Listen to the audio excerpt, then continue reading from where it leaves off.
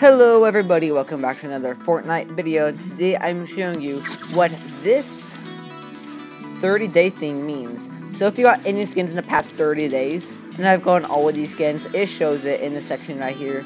So I've gotten Green Arrow, Frost Squad, Snowman, and so on and so forth, and it shows all the skins I've gotten in the last 30 days. So this is what this filter is, and yeah, so it's just the recent skins. If you're new, consider subscribing. It will mean so much to the channel, and I hope you guys find something useful, and see you next time. Peace out.